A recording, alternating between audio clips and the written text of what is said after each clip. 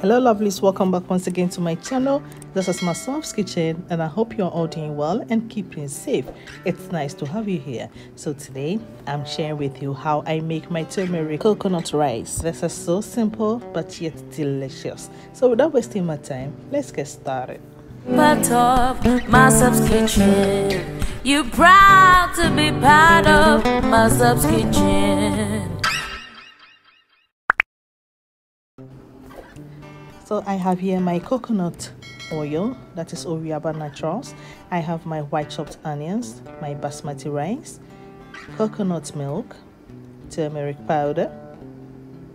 So in a pan, I'll add in my coconut oil, and when it heats up, I'll go ahead and add in my white chopped onions and let it cook until it becomes soft. If today is your first time stopping by, I warmly welcome to you. I have already washed my rice, so now I'll go ahead and add in my washed rice into my pot and give it a nice stir. I will be toasting this rice in the oil for about 10 minutes, just like you see it. Masof's kitchen. I'll now go ahead and add in my shrimp cubes. If you prefer, you can add salt instead of the cubes. I prefer using the cubes. I'll now go ahead and stir it all over and let my rice toast in the pot for some time before we go ahead and add in our turmeric powder, just like what you see right there, and then mix this all together. If you haven't subscribed to this channel, please do well to subscribe and also hit on the notification bell so that anytime I upload a video, you'll be first to know. And to my returning subscribers, God bless you. I thank you for all the support. Just look at this vibrant color. It looks so good. We are done toasting the rice. So now we go ahead and add in our coconut milk onto our rice and then mix this all together. Just imagine the taste of this coconut oil and the coconut milk in the rice.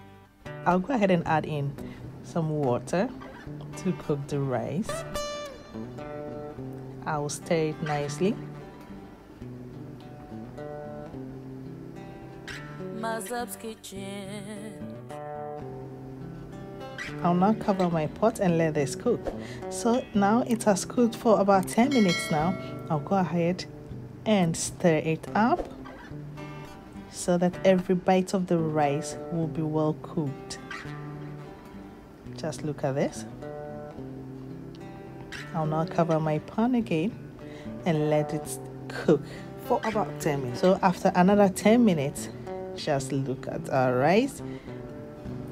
It's taking shape. Yes. When you're using non-stick pan as I'm using, you have to be careful that it doesn't burn. So I'll add my parchment paper to trap some heat into our rice. And after another 10 minutes, voila! Just look at our rice. It is well cooked and it tastes absolutely delicious. This recipe is so simple,